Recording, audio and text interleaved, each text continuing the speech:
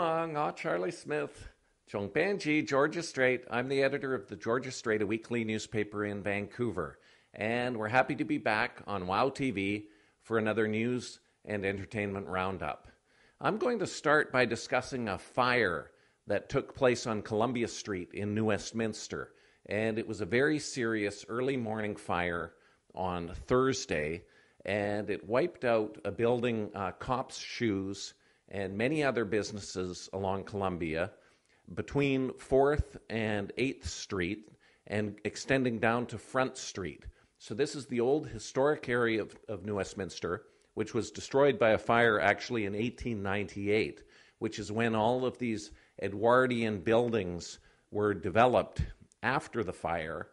And it really became kind of a central shopping area in the Lower Mainland in that period. And then New Westminster fell on hard times with the rise of the automobile and the growth of the suburbs in the 1950s, 1960s. But in recent years, New Westminster's been enjoying a revival, particularly downtown, in part because the mayor, Wayne Wright, and the council have been focusing a lot of energy. They're building a new civic center. Robert Fung, one of the major heritage developers in Vancouver, is refurbishing the Trapp and Holbrook block. There's a vegan store, Carnivore, in the area. There's a whole bunch of things going on, and you've also got the Columbia Theatre, a historic theatre, is being brought back to life by Barry Buckland and Michael Wang. So New Westminster's coming back, but this fire in this particular block has set it back somewhat, and it has resulted in the loss of two old buildings.